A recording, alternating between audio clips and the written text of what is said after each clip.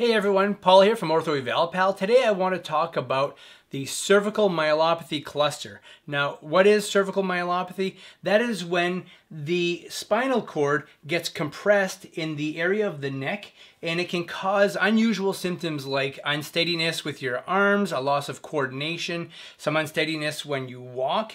Reflexes could be off, and there are many different signs and symptoms. But what we're going to be doing today is talking about the 5 that fit into this cluster that help to identify if somebody has cervical spine myelopathy. So the first thing we're going to be looking at is called a Hoffman's test. What you need to do is take the patient, place them in a very comfortable position. They should be completely relaxed. Now, she does not have any signs of myelopathy, but she's going to demonstrate these for us.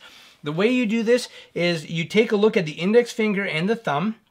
You hold the tip of this joint on the middle finger, and with your nail, you flick their nail. And what you're looking for is a flexion, or these two coming together here as we flick that, just like that. That would be a positive test. Okay, so that would be a positive Hoffman sign. The next test we're going to look for is an inverted supinator test.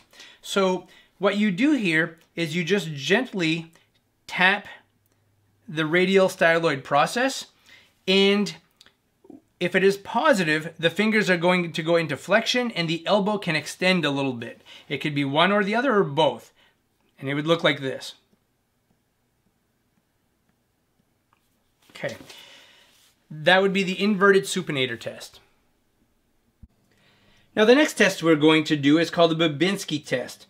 What you do is you take the back side of your reflex hammer, you start at the heel, you work your way up the outside of the foot, on the bottom of the foot, and across to the big toe. A positive test is when you do that and the toes extend or go back. Okay, sometimes that'll be delayed a little bit, so you might stroke it and then the toe will go up a little bit later. That would be a positive Babinski sign. So the last 2 diagnostic factors that we're going to be looking at with cervical myelopathy would be age. We see this more often in people who are older than 45 years old. And the next thing would be an ataxic gait or an unsteady gait. All right. So if a patient is walking and they're having a hard time just trying to keep their balance, they may fall off balance even if they're just standing still.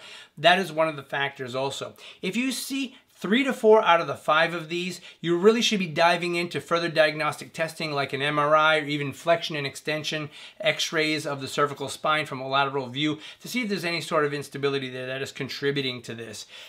So I hope that today you enjoyed today's video. If you did, be sure to subscribe and give us a thumbs up. Thanks.